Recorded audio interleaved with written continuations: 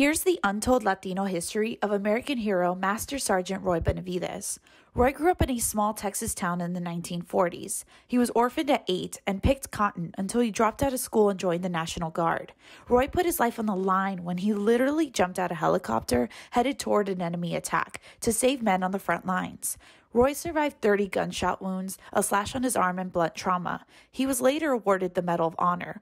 Roy is one of 61 Latinos who have a Medal of Honor.